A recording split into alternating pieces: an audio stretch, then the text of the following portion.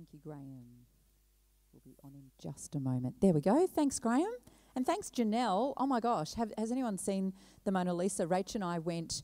If you are ever in Paris, go in the night time because the Louvre is open like on, I think it's a Thursday night. And if you go there, all the crowds are gone. And we just got to stand like right in front of it instead of like being the 14th row back. But I can't believe how small it is. It's tiny. It's only like this big. It's absolutely beautiful. So, yeah, really grateful to Janelle for sharing that with us. I also wanted to give a shout out to Reese, who is on the sound desk. And for those of you who are at home, you can't see him. But Reese is Karen and Stephen's nephew, and he is going to be here volunteering on our teams this year as part of his Duke of Ed award. So it's really great to have you with us, Reese. Fantastic. Reese is also, when he was younger, he was part of our kids' church, so he kind of, you know, he knows us here. And yeah, it's really great. I'll tell you something funny. Yes, that's right. Yes. Reese is now going to be the expert and can, teach everyone on the sound desk. Do you know the funny thing is, I decided, to be honest and full of integrity today because when I was, I hadn't led worship for a little while actually, and I could hear something buzzing on my watch. You know, it's the new day, isn't it? The whatever brand of watch you might have, it sort of speaks to you. I had the opportunity to record an outdoor run, which it thought I was doing because I was strumming the guitar. And I just want to say I chose to dismiss it because I thought I'm not actually running. So there you go. I just wanted to share that. I'm feeling very righteous about that. But anyway, it kind of flows in with where I'm about to go. But look, on Wednesday morning, I made my less than triumphant return to Pilates for 2022. So I decided to have the month of January off, and then I couldn't quite get motivated for that first class, and so the 1st of February came and went, and then the second week of February, and then the third week of February, I was like, oh no, I think last Sunday I sat down on my laptop and I'm like just booked in a couple of weeks worth of classes because I'm like, once I've done that, I have to turn up. And to be honest, when I did turn up for my first class on Wednesday morning, I felt like it had been 6 months instead of 6 weeks. And I was really nervous about how sore I was going to be, which I have been this week. But the funny thing is, I was reflecting on this. I'm like, Pilates is one of my favourite things to do. Like, it helps me to feel strong, and it's partially responsible for, Stephen and I were just having a chat about this morning, partially responsible for, helping get rid of my frozen shoulder. So I knew that it was good for me, but I was tired and I lacked motivation. And on reflection, I think it's because I got out of the rhythm of going there twice a week. And the longer that I waited, this is the funny thing, isn't it, with exercise, the longer I waited, the tireder that I became, which is strange because you'd think that having a rest would give you more energy. But as we know, even a light walk around the block actually makes you feel more energised than sitting on the couch or even walking around your living room a couple of times and, doing a few stretches. And to be honest, the start of this year kind of made me feel a bit weary. It kind of feels like we've had months of 2022 instead of just under 2. And I was actually on holidays for the first month, so I don't know what that says about the last 3 weeks, but they've been a bit of a whirlwind. And reading the Word can actually be a little bit similar. We take strength from it, we enjoy it. I'm sure most people, I certainly enjoy it, but when we get out of our rhythm, we can get weary, and sometimes we find it hard to get back into the rhythm. And of course, Scripture, the Word of God, is spiritual food for us, just like our 3 meals a day are the food that nourishes our physical bodies. Jeremiah 15 verse 16 says, when your words came, I ate them. They were joy and my heart's delight, for I bear your name, Lord God Almighty. When Jesus was tempted in the wilderness by Satan to eat bread, quoting the book of Deuteronomy, he responded with these words, it is written, man shall not live on bread alone, but on every word that comes from the mouth of God. So Scripture is life to us. And of course, you know, the whole canon, the whole Bible brings that life. But I wanted to remind us of some key scriptures that I believe really refresh and uplift us. And, you know, it's kind of like we're taking a double dose of vitality. This is what I thought, because, like, it's spiritual life to us anyway because it's scripture, but it's also scripture that particularly invigorates us. So I probably won't be, you know, in Leviticus or some of the other scriptures that might be a little tougher for us, because I'm like, no, I want scripture that's going to refresh us and invigorate us. Now, I realise that the Winter Olympics are on at the moment. I've only kind of seen it out of the corner of my eye. Has anyone been watching the Winter Olympics? I mean, we've won some medals, which is amazing when you think about it, isn't it?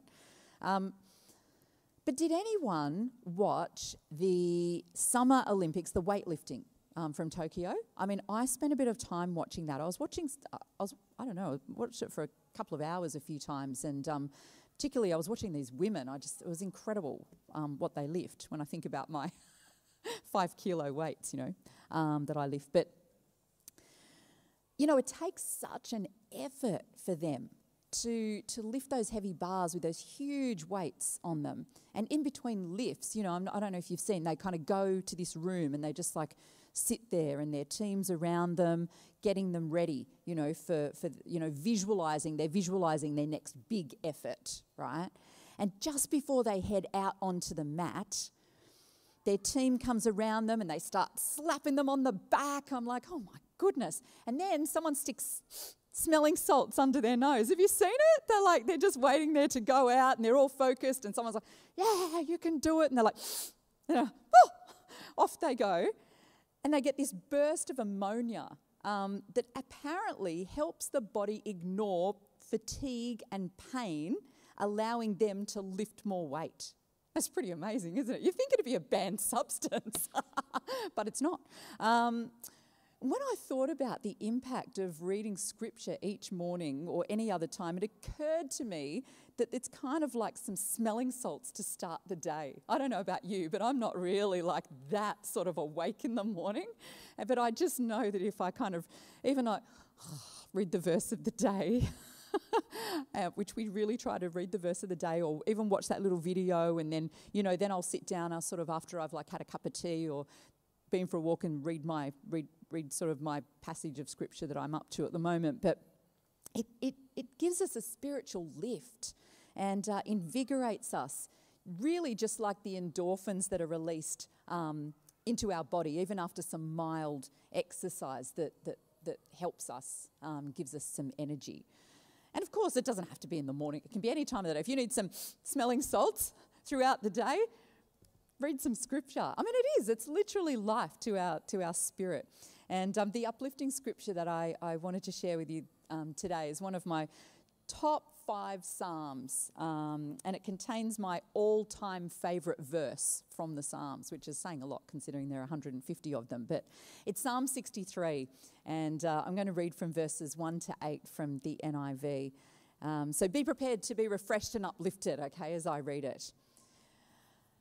Oh God, you are my God. Earnestly I seek you. I thirst for you. My whole body longs for you in a dry and parched land where there's no water. I've seen you in the sanctuary and beheld your power and glory. This is my favourite line, okay? This is my favourite line in the 150 Psalms. Because your love is better than life, my lips will glorify you. Some translations say, my lips will ever praise you. I will praise you as long as I live, and in your name I will lift up my hands. I will be fully satisfied as with the richest of foods. With singing lips, my mouth will praise you.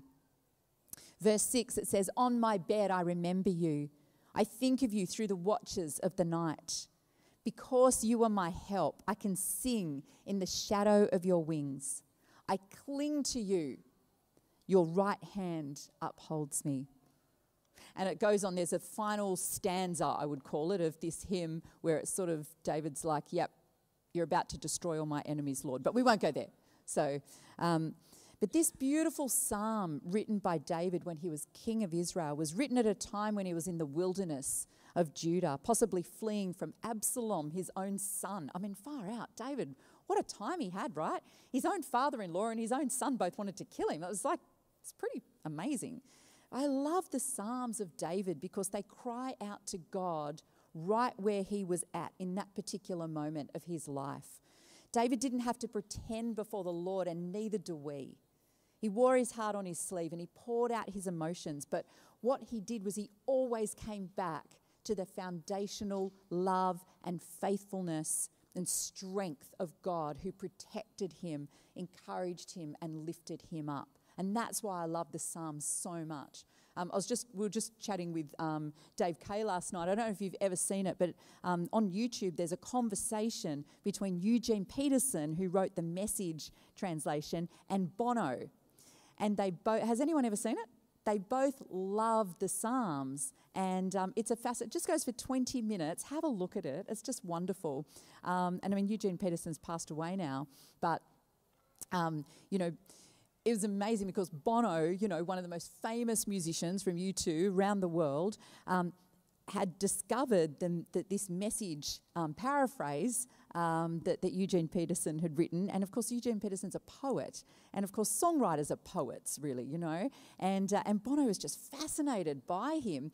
And he requested, I think he offered for him to come to one of his concerts. And Eugene Peterson sort of said to his team and his wife, he's like, I don't know who he is. Like, who is he? And they're thinking, oh my gosh, is the only person who doesn't know who Bono is. And also he said, oh, sorry, I can't go because I've got a paper due or something.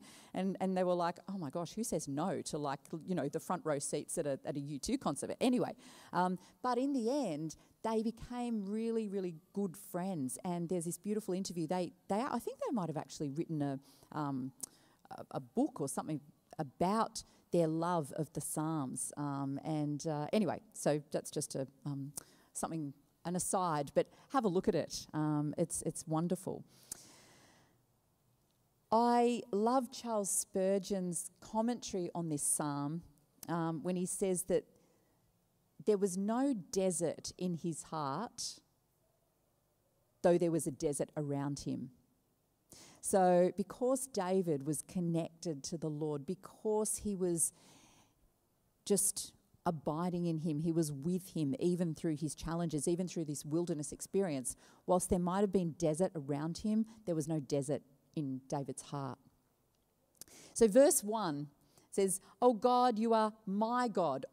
Earnestly I seek you." So when we declare and we remember that we're in an intimate, personal relationship with God, it revives us and it refreshes our spirit. I love that that's where David starts. He's like, oh God, you are my God.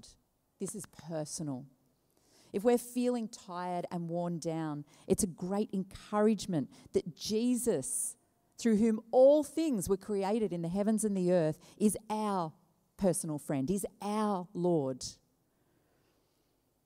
I thirst for you. My whole being longs for you in a dry and parched land where there's no water. The New King James Version, instead of saying my whole being, says my soul thirsts for you, my flesh longs for you, which represents the whole being, soul and flesh.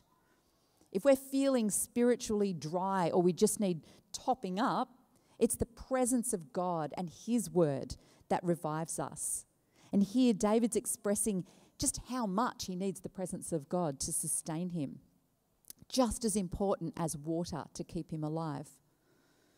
Spurgeon writes, "A weary place and a weary heart make the presence of God all the more desirable." A little bit like what C.S. Lewis quote that Janelle had for us in her reflection.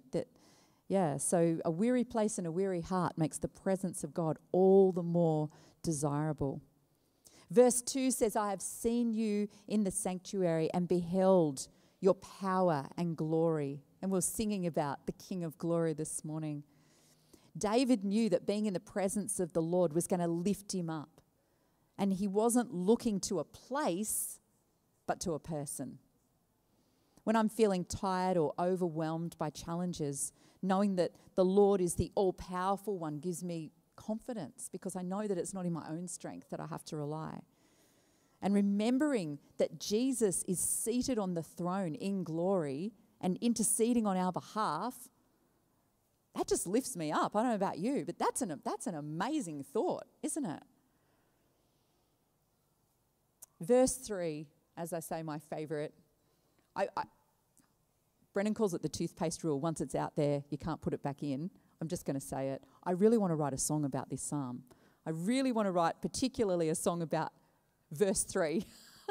I've thought about it for years, so I'm just putting it out there now. I can't. It's like the toothpaste rule. I can't put it back in, so I've got to do it. Because your love is better than life, my lips will glorify you. My lips will ever praise you. What an amazing statement from David. The love of God is better than life itself. The life that he gave us and that he sustains. Acts 17:28 says, "For in him we live and move and have our being." So this inspires David to praise even though he's in a wilderness situation. You know, we can always find a reason to praise him. And here, David gives us a key reason that will always apply no matter what situation that we're in. His very love for us is worth praising him forever.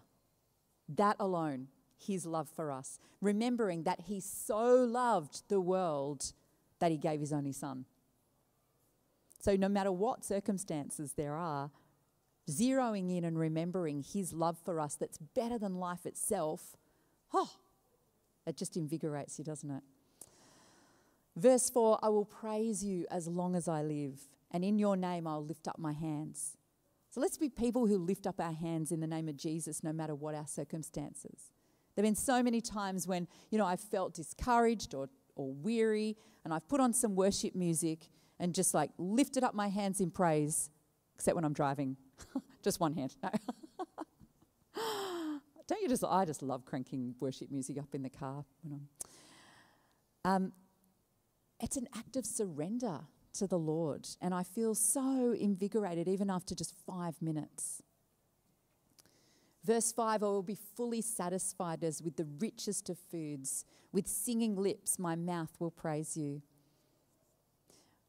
We've actually eaten some beautiful meals the past week, I have to say. We've been catching up with people. Whether it's been for brekkie, lunch or dinner, I've left feeling fully satisfied. And sometimes a little more than fully satisfied, more full than satisfied. I'm like, I really shouldn't have had that dessert. But this is the spiritual satisfaction that comes from being in the presence of the Lord and inviting the Holy Spirit to be with us. Like that, that beautiful metaphor of being in the presence of God and being at his table, like we were eating the finest of foods. Verse 6, "On my bed I remember you. I think of you through the watches of the night." When the hustle and bustle of the day quietens down and we're heading to sleep, hopefully. I know some people have difficulty sleeping. But meditating on the love and the goodness of God is such a refreshing thing. Inviting the Holy Spirit even into our sleep and remembering that the Lord is with us through the night, I believe really gives us a peaceful sleep. Psalm 4:8 says, "I will both lie down and sleep in peace. For you alone, O Lord, make me lie down in safety."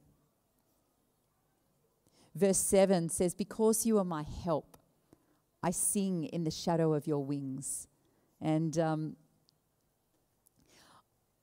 know this is a funny picture, but when I saw a picture here of our outdoor awning at home, casting a cool shadow over a hot day, and the concrete gets really hot, and it's almost impossible to sit out there for too long sometimes. But as soon as you put the awning out, you can sit in the shadow that it casts, and you can linger there. I mean, it's quite amazing, really. But you have to actually stay close. You have to stay under the awning to get the benefit. Because as soon as you walk out, it's like, oh, the heat. Go back under the awning and you can stay out there. So if we're close to the Lord and his presence, we know that we can get the protection that we need from him to not only receive shelter, but it enables us to sing through the circumstances in the shadow of his wings, in that shelter. I love that.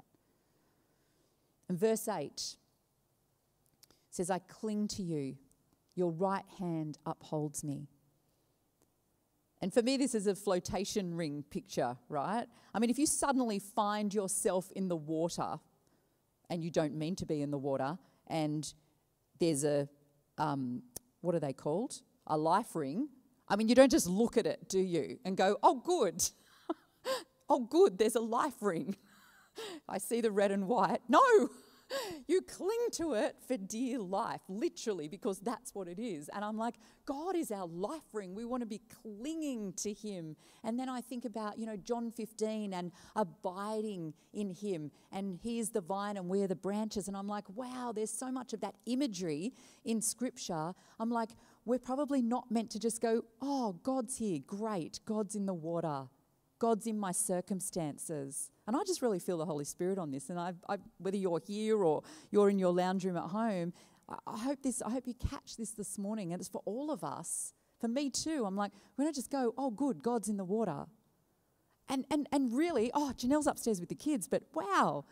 When she talked about Peter and Jesus grabbing Peter's hand, he didn't just say, oh, good, Jesus is here and I'm sinking. No, what did he do? He reached up and grabbed the hand of Jesus. Cling to Jesus for dear life. His love is better than life itself. Wow. And nothing can separate us from God's love. So even though we might think, I've got this life ring, the Lord is here, but my circumstances are separating me from being able to cling to him. My circumstances are putting a wall between me reaching that life ring. That is not true. That is not the truth. The truth is, in Romans 8:38, I am convinced, Paul writes, that nothing, and if someone could write about this, it's Paul. I mean, Paul endured shipwrecks and prison and the worst of all circumstances, and yet he could write, I am convinced that nothing can ever separate us from God's love. Neither death nor life, neither angels nor demons, neither our fears for today nor our worries for tomorrow. Not even the powers of hell can separate us from God's love. No power in the sky above or in the earth below. Indeed, nothing in all creation will ever be able to separate us from the love of God that is revealed in Christ Jesus our Lord. That is amazing. And I mean, I wanted Psalm 63 to uplift you, but wow, like what an amazing scripture there in Romans. That's refreshing news. No circumstance can separate us from the love of God. Nothing in all creation. They are strong words from Paul. And I think that they're amazing to just remind us that God is with us. His love is better than life itself. And as we cling to him, and it's not about, getting down on ourselves because we're like, haven't read my Bible for like a few months, or I'm just not, my prayer life's not where it's meant to be. No, God's not a God of condemnation. He just wants relationship with us. If there's somebody that we love in our life, whether it's a family member, our friend, we just want to really be with them, don't we? I mean, that's what the last couple of weeks we've sort of been getting together with people, and it's like, oh, this is fantastic. Just being with God just wants to be with us. And but in his presence, there's that life and that refreshing. So can I just, encourage you, that as I say, these scriptures are like the smelling salts to us for each day. But at the same time, let's not get, discouraged if we're out of rhythm. But, you know, I would guarantee you that if you are like just saying, I'm going to, no matter how I feel, I'm just going to read some scripture. I'm just going to read the verse of the day, or I'm just going to read a gospel over the next couple of weeks, that rhythm will just return. And there's, you know, I mean, now I'm feeling like a little bit better after my Pilates, but I know that in like 4 weeks' time, when, you know, that muscle sort of pain's going to ease a bit and I'm going to be feeling really strong and fit. And, well, that's the plan anyway. But I know that as we get back into the rhythm of things, like it's just, it just flows beautifully. So I just want to encourage, I hope that's an encouragement to all of us. As I finish, and I just remembered, I didn't bring it up here, but I'm getting my phone. It's somewhere. Sorry, online people. I'll be back in a moment. Oh, here it is. Oh, because what I wanted to do was just read this in the, speaking of the Message paraphrase, because it's just so beautiful. Oh no, it's lost. My Bible app keeps freezing. I don't know why. I'll have to talk to, if anyone's got some ideas, let me know. I've updated it and everything, so, but it just keeps freezing. But it's okay. It's amazing that we can just have this, isn't it, right? Okay, here we go. No, that's the NLT. I'm on my way. Right. God, you're my God. I can't get enough of you. I've worked up such a hunger and thirst for God, traveling across dry and weary deserts. So here I am in the place of worship, my eyes open, drinking in your strength and glory. In your generous love, I'm really living at last. My lips brim praises like fountains. I bless you every time I take a breath. My arms are like banners of praise to you. I eat my fill of prime rib and gravy. I smack my lips. It's time to shout praises. If I'm sleepless at midnight, if I spend the hours in grateful reflection, because you've always stood up for me. I'm free to run and play. I hold on to you for dear life, and you hold me steady as a post. Why don't we pray? Lord, we're so grateful for you, for your word of life. We thank you that your love is better than even life itself. And because of that, Lord, we will praise you forever. Lord, we thank you that your word just refreshes us, brings life to us. We thank you, Lord, that you have given it to us as a gift, and you've given us your great Holy Spirit to open our eyes to see Scripture in a new light, Lord, something that we might have read, 100 times before. But, Lord, your Holy Spirit just breathes new life on your word. And so, Lord, we thank you that your word is spiritual food for us, that it sustains us, Lord, and just revives us, just like smelling salts just is a lift for us, Lord. And it's a guiding light for us. And so, Lord, we just thank you for the gift of your word. We thank you, Lord, that you constantly refresh us.